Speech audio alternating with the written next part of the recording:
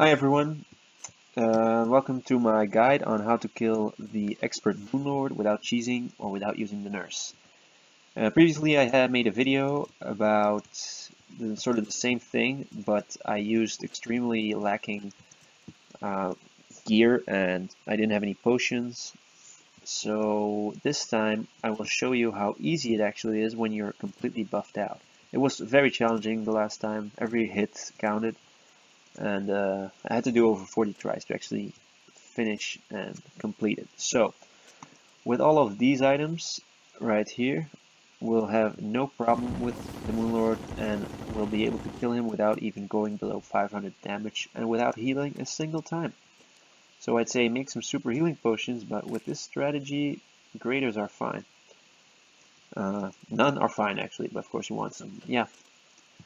So first we'll be reforging and showing how you can reforge all of your accessories to decent ones with at least, well, with actually a maximum of 10 platinum. 10 platinum should be enough for some good reforges.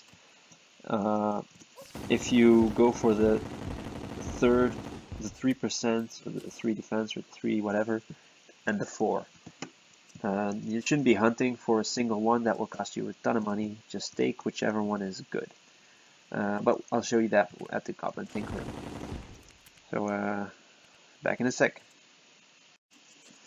Okay, so here we are at the Goblin Tinkerer, ready to reforge our 9 accessories, the accessories that we'll use, and the 2 weapons we'll be using. I have about 10 platinum ready for this, so that's all we'll have to work with to make it more of a realistic reforge. I'm thinking everyone throughout their entire expert run will be able to accumulate 10 platinum. It's not that difficult, and with some small farms you can get a lot more. So this is really a lower end kind of setup we have. We'll start with Star Veil.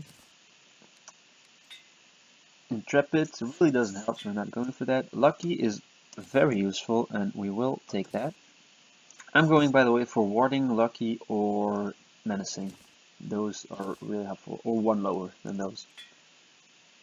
Angry plus 3 damage is great. Since this one is these are the least important, the Pure Scarab, the Summoner Emblem, and the Hercules Beater aren't that important. Another angry one, we'll just take it.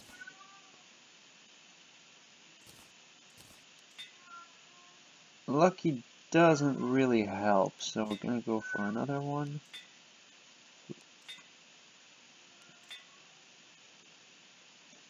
Well, we'll keep this one for last. We'll just keep it here.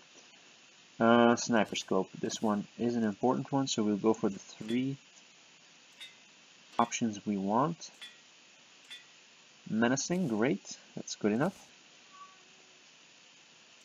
The Worm Scarf is actually very cheap. Warding, perfect. Paladin Shield, it costs quite a bit of money, but Warding, there you go. Celestial Stone. Menacing, okay, I'm getting really lucky here. But I still have 8 platinum left, so even if you don't get lucky, you can just keep going. This can be problematic. 23 gold. I'll be happy with a lower tier, sorry. Spiked, plus 2 damage. That's just not good enough. Armor 3 defense, yeah, that is good enough. Okay. And then we still have the Summoner Emblem. We have 7 platinum, so plus 2 damage. Menacing. There you go. So, now we're going on to the Stardust Cell Staff. Ruthless would be the best. Well, personally I prefer the Vortex Beater.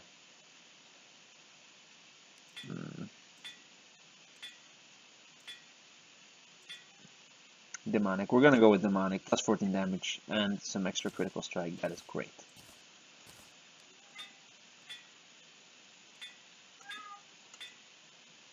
Five left. Nope. Mythical is good enough. It's the second best, really. What else do you want? So we have spent 6 platinum on all of these end-tier um, end-tier accessories with some amazing reforges. Got them really fast. Menacing, Lucky, and Warning. Really all we want. I can spend a little more money to even... I'm gonna keep this. They're good enough. 6 platinum, just fine. Alright, so let's continue on with and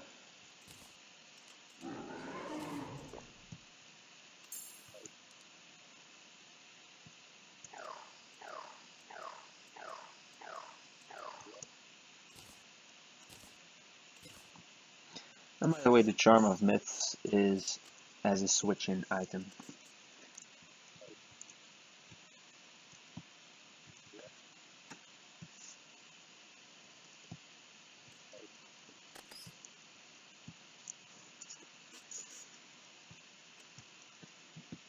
You want to be moving during, well, when the fight begins, so we'll be a little mobile here in a second.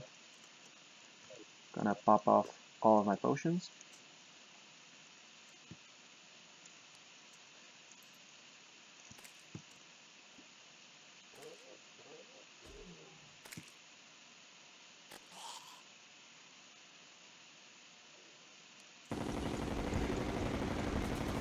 And so we want to move up and down in a diagonal fashion.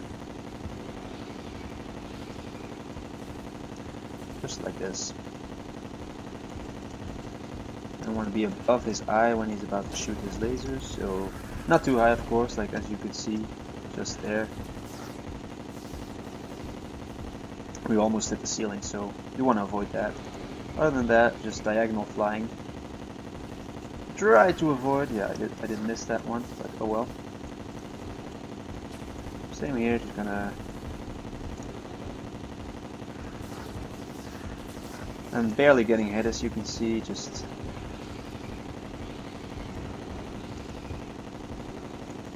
Yeah, pretty simple. Just keep diagonal flying, don't enter the center of his body, because that's where all the damage gets you. Just diagonal flying downwards again, so I can go back up. I have a lot of upwards space. Should be opening his eye pretty soon. And there you go. And just go to the other side.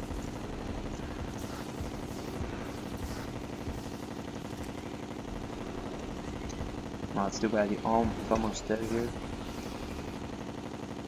And just flying and flying away. So his heart just opened up.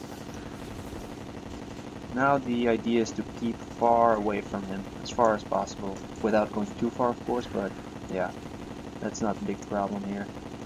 So as you can see on my minimap, he is, well, the minimap should be, okay, my cat is walking over my screen. Get out of here, kitty. Kitty! Okay, so, yeah, I want to zoom out a little bit more, because really I want to, this is a good distance right here. Okay, kitty, please. Yeah, thank you. I don't think I went below 500 health actually, so an extremely easy strategy. I think he's going to be about dead. Yeah, almost.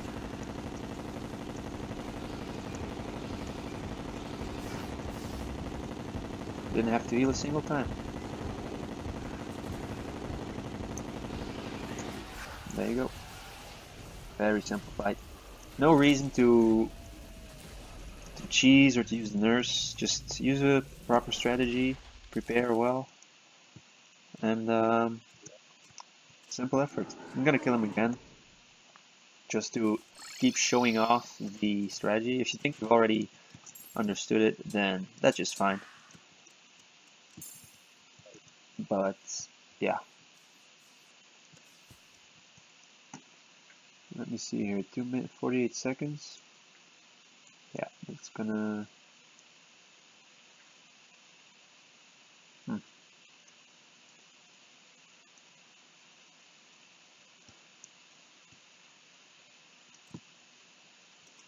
doesn't matter.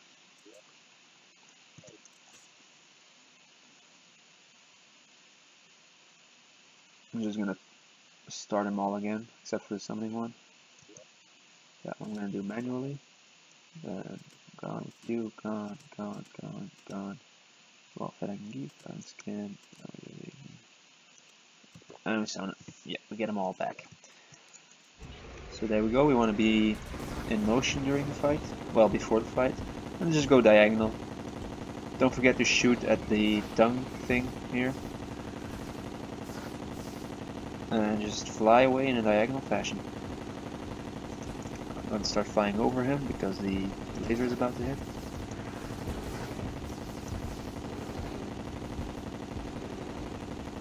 And back down so you can start flying over again.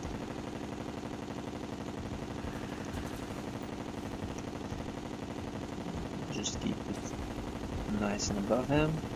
Going up. As you can see, I'm hitting the roof of this small world, so I say it's pretty important to start off low when he opens up his eye. You know, now you can go up, all the way up, and back down in a diagonal fashion again. Really simple once you get used to just flying diagonally. Don't waste your time flying around his head. It will just get you killed. Keep away from him and start shooting again.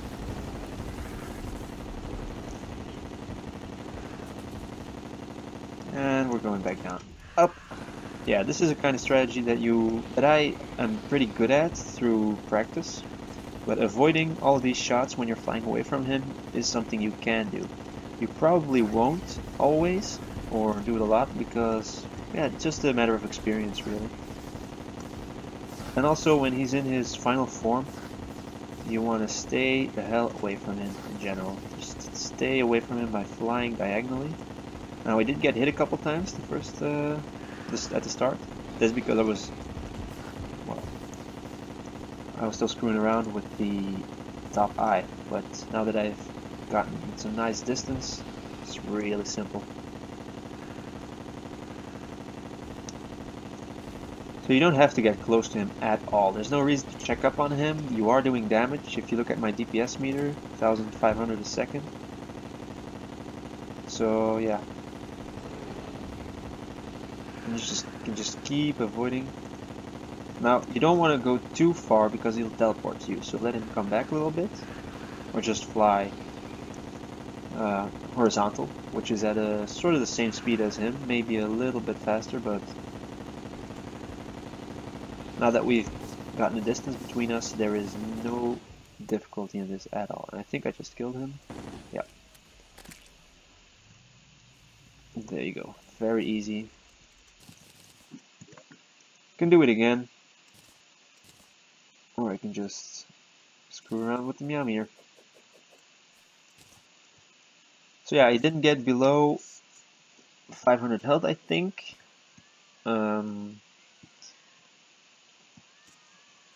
if you're lacking some of the equipment here, not the beetle armor, then you shouldn't be lacking the beetle armor. This is extremely important. Well, you can do it with the Shroomite armor and all these potions, but I've tried it many times with just the Shroomite armor, and yeah, a couple potions, like 4 potions, the most important ones. I couldn't, yeah, I did with regen, endurance, iron skin, and pumpkin pie. I couldn't kill him. I couldn't kill him. Maybe I wasn't as experienced with it as I am now, but generally don't go for the Shroomite, go for the beetle shell. And yeah, even with a couple of items lacking, you shouldn't have any problems if you do the strategy correctly. So good luck. I hope you learned something here, and see you later.